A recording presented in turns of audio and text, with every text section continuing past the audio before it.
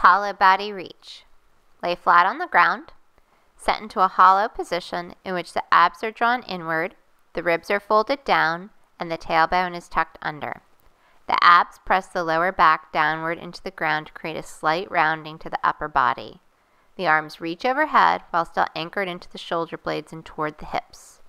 You will resemble the shape of a small boat, scooped out and hollow in the center while rounded upward at the tips. Tuck the knee toward the chest and reach the hand to touch the foot. Keep the armpit engaged so that the shoulder does not round over. Extend back outward with the leg as you coordinate the reach of the arm back overhead. Tuck and reach. Extend and hollow.